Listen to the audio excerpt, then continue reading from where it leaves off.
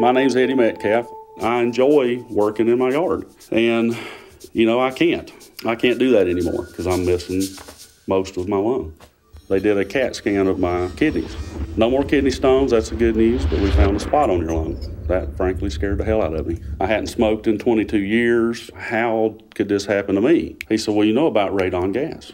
Well, you know, I heard about it. He said, well, the second leading cause of cancer in America is radon. 22,000 people a year die from this. I literally left the doctor's office, got a test kit, put it in the house, and our result was 39.8. The upper limit is 4. We got to get this fixed.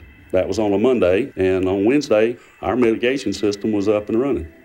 Well, I think everybody should have their house tested. We'd never known we'd still be living there. I could get another tumor from it. But right now, it's changing my life.